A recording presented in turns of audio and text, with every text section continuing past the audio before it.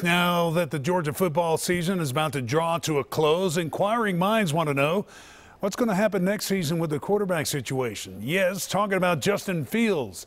Jake Fromm more than solidified his role as a starter with a career performance against Alabama in the conference title game. So where does that leave Justin, who came in as the nation's top recruit last year?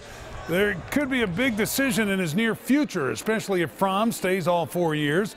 Georgia great Aaron Murray, you see him right here. He knows a thing or two about earning the quarterback job and UGA and keeping it. Back in 2010, he and Zach Mettenberger, remember? They were locked in a battle for the starting job. And believe it or not, Aaron Murray, Georgia's record-setting quarterback, considered leaving had he not ended up with the job.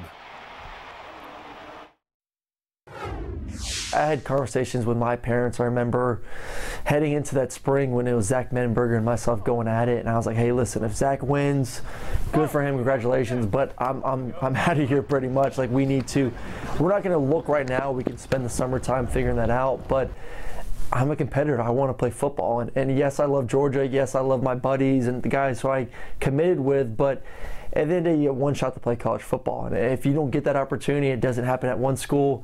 I see nothing wrong with going somewhere else and trying to pursue that dream somewhere else and go out there and have some fun."